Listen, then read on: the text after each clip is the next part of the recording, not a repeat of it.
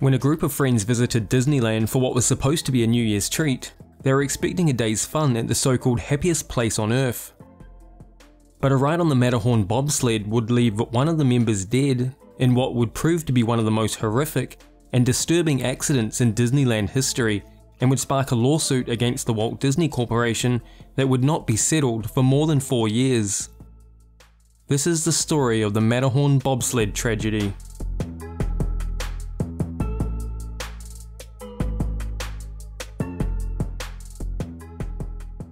Disneyland Park, originally and perhaps more fondly known as Disneyland, is the original Disney-themed park opened in July of 1955.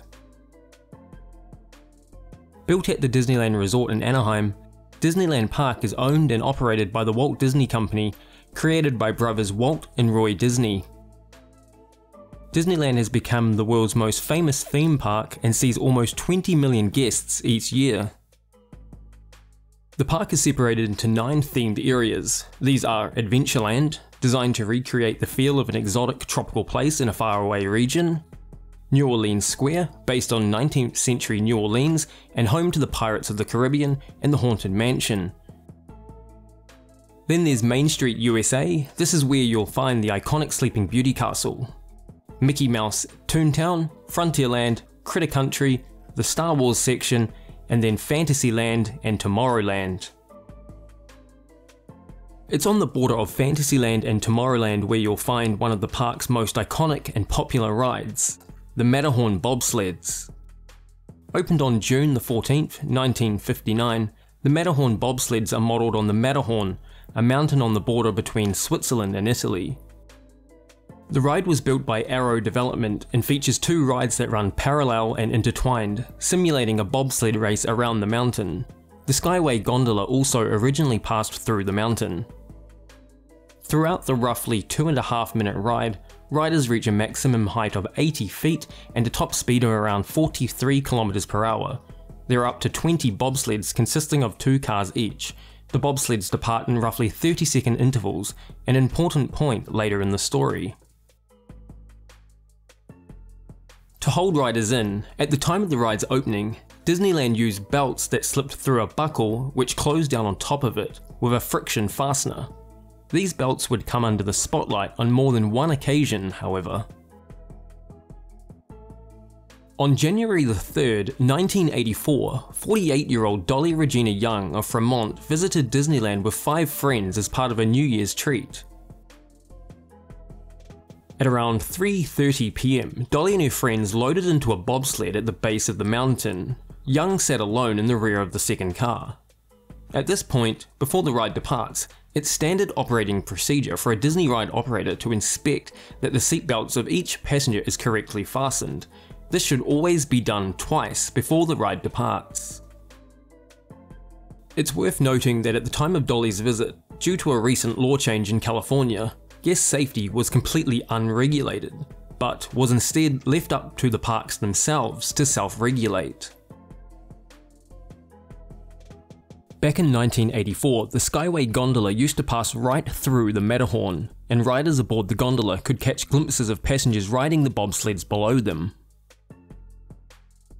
Dolly and her friends were roughly 1 minute into the ride on the bobsleds when the gondola, carrying a family of 3, Don Pishner and his 2 daughters, began passing through the Matterhorn. As one of the daughters looked down at the roller coaster, she screamed and said, "Oh my god, someone fell out of that car." Her father looked down and saw that Dolly had fallen out of the bobsled and was now bouncing along the track. Although Dolly was bruised and shaken, for the moment she was okay, and she tried to get up to remove herself from harm's way. Watching in horror from the gondola above, Don yelled at his 2 daughters to look away as he spotted the next bobsled fast approaching Dolly. A Canadian family were riding in the oncoming bobsled. For a moment, they thought the person lying on the tracks was a prop. As they got closer, however, the horrifying reality set in. At almost full speed, the bobsled struck Dolly, killing her instantly and trapping the bobsled on top of her in what can only be described as a scene from a horror movie. Sensing a bobsled was stuck, the ride automatically shut down. That, combined with screaming, alerted ride operators that something had gone horribly wrong.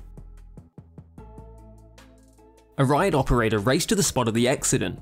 Upon witnessing the nightmarish scene, he raced back down for help, at the same time warning fellow workers not to go look. When police arrived on the scene, they noted Dolly's seatbelt was open and lying on her seat.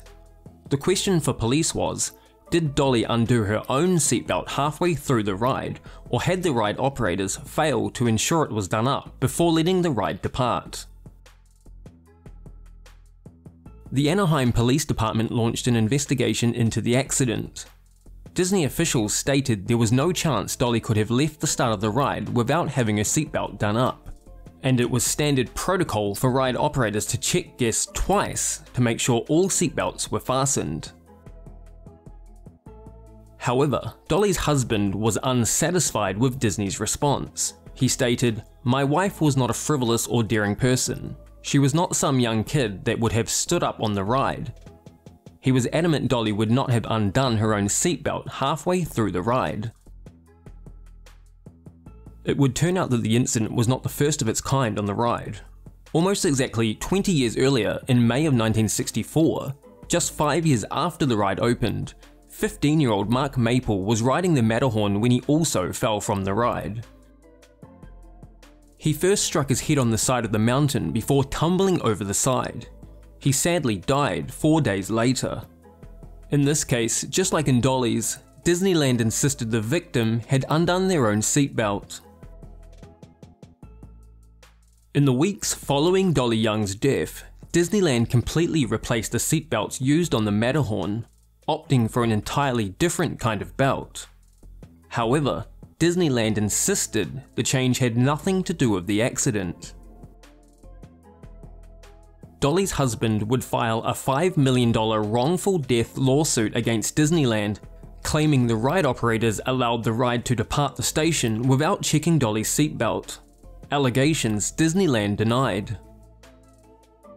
It was reported that at the time of the incident, Disneyland defended around 50 cases of negligence each year, with the vast majority settled out of court. 4 years after the accident, and with threats from Dolly's husband to release pictures of the accident, Disneyland sought an out-of-court settlement with Dolly's family, with both parties barred from discussing any details. Since the deaths of Mark Maple and Dolly Young, and the changing of the ride's seatbelts, there have been no further fatal incidents on the Matterhorn at Disneyland.